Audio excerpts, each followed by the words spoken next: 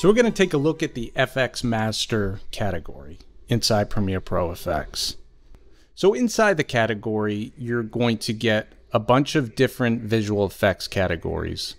And the cool thing about the FX Master Studio is that you are going to get full sound design mixes attached to the effect. And you see we have a basic shot here, and wherever you put your marker in the timeline is where the endpoint of this effect is going to begin. And you can fix and change this and move it around.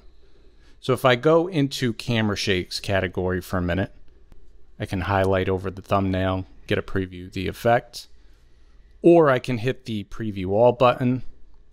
Now I'm just going to stop the preview all, and I'm going to select an effect, double click.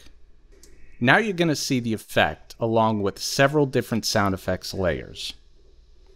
And these are all individual sound designs for this particular effect. Now in this case we have 7 layers.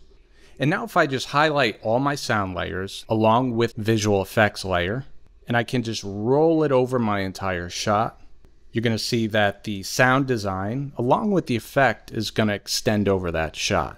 So now if I play this, the work is all done, the visual effects along with the sound design. And in this case, if you want no sound, just go up top to the right hand corner, and the last icon here, which is the little musical note icon, we just hit that button to shut off the sound. If we double click on an effect, you're going to see we're just going to get the visual effect layer and no sound attached. And again, I'm just going to fit this to my shot.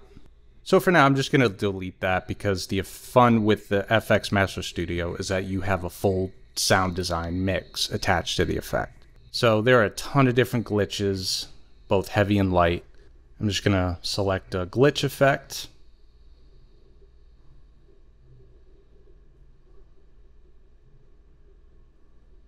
And you can always, of course, use this between 2 shots.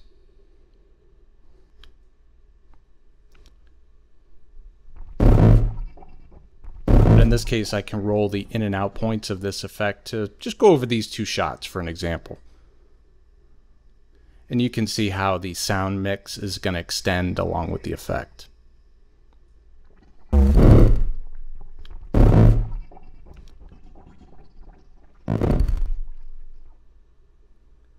And we're going to move on to some dreamy effects category.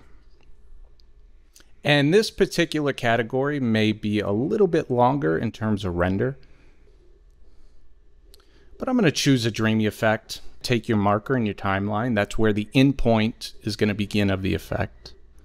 So I'm going to double click. And just play. And I'm not doing a render here.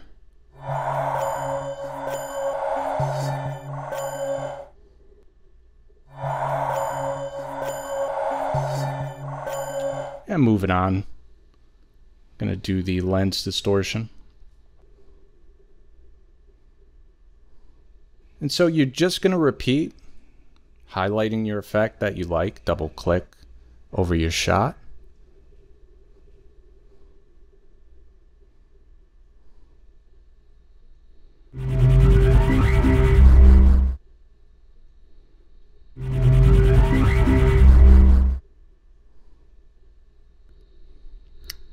Check out some VHS looks. There's a ton of different VHS effects.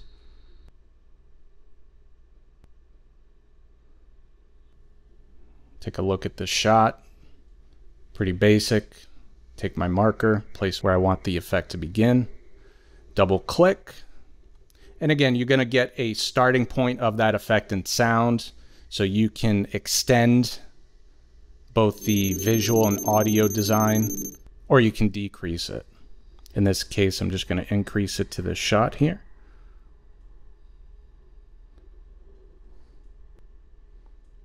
We've got a nice VHS look.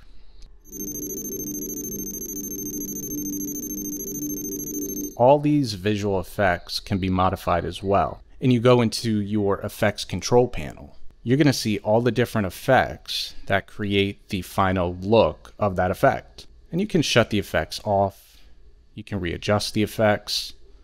In this case, if I went to time code and just change the time code effect a little bit, you're going to have the flexibility. You're not stuck with that effect. So you can change whatever you see fit.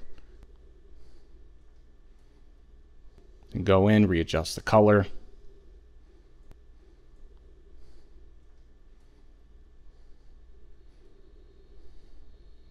Change the crop. The FX Master Studio is both visual and sound effect design ready to go. Enjoy.